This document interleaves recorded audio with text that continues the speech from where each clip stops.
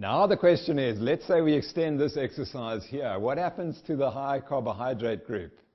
They're metabolically crippled. They're metabolically crippled because they can't burn fat. I showed you that slide. They can't burn fat. Let's go back. They can't burn fat. The fat's stuck there. They can't burn more fat. They've got no glycogen. What are they going to do? So technically, they're in trouble. So this is quite interesting, an interesting study. And what you really need to do now is to see what happens thereafter. And unfortunately, we haven't done that as yet. So the prediction then is, so fat-adapted can oxidize fat at 1.2 grams per minute during exercise.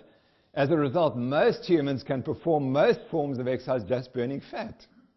That has to be the conclusion. And so is that why we store so much energy as fat?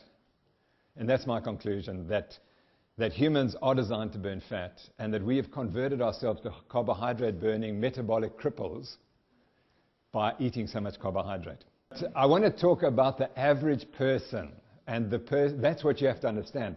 So the previous lecture talked about the metabolic syndrome and made the point, as I believe, that all those diseases are the same. They all result of insulin resistance. So the disease of insulin resistance is not this. Those are the symptoms. The disease is this disease. And the point is we all lie somewhere on this curve. And that I sit at this end with type 2 diabetes, highly carbohydrate resistant. And if you are carbohydrate tolerant, you can do what you like. And I suspect that the world's best athletes probably are highly insulin sensitive and can burn more carbohydrate and probably need to burn more carbohydrate to run really fast over 800 meters, 1,500 meters. I don't contest that I guess those guys are highly insulin sensitive. But once the event goes longer than 2 or 3 hours, I think the story changes. And if you sit on this end and you eat all the carbohydrates that I told you to eat, then that's what's going to happen. You're going to get type 2 diabetes like me. So that's terribly important, and that's what we forget. We don't individualize the diet for the individual athlete. And so it is absolutely criminal to tell an athlete with insulin resistance to eat a high carbohydrate diet, because they will get type 2 diabetes. Winning the Comrades Marathon because, well, I told him to eat lots of carbohydrate, and we thought he would be fantastic.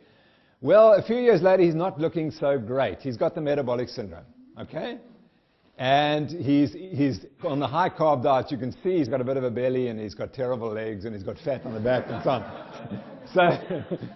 So we convert him to the high fat diet, and this is him looking, and this is with Zola Budd, one of the great South African athletes. He's just finished the Comrades Marathon, which here he finishes in 5 hours 30. Here he finishes in 10 hours, and here he finishes in 7.5 hours at the age of 55. He now runs 5 kilometers in 18 minutes at altitude at the age of 55.